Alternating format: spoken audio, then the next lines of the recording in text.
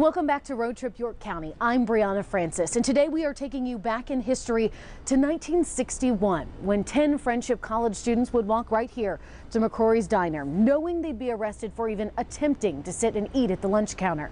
What they didn't realize is that their sacrifice would create a national movement. These metal chairs hold more than their fair share of history. They hold a pivotal piece of the civil rights movement. Rock Hill was separate. You had places that you could go, black people, and places that you couldn't go. The year was 1960, and African Americans were fighting for change across the Southeast. A bus boycott and previous demonstrations in Rock Hill all led to a group of freshmen at Friendship College training for something that hadn't been tried before. And the NAACP and other organizations, they were doling out $100 bills every time somebody get arrested. That was a lot of money.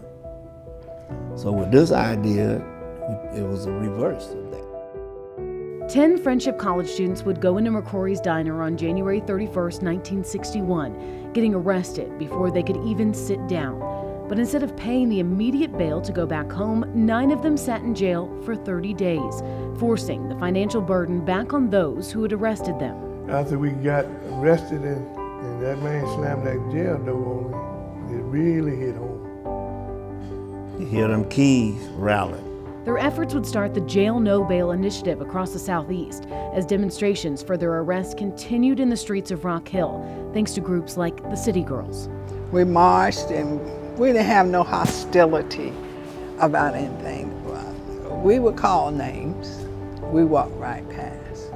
Their efforts are now recognized through this historic marker at the diner's location and the Freedom Walkway, honoring these everyday justice seekers through telling the history. What is it like for you guys to be able to see this wall now and see this walkway now?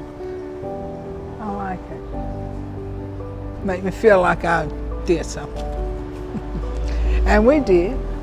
That's why they hope you'll visit these stops along history's path in Rock Hill, pieces that lay a path for our future. Because it's about more than us. There's other people that made significant accomplishments along this road, you know, black and white. So it's important that they get to see the other peoples and make sure that they know about the history of Rock Hill.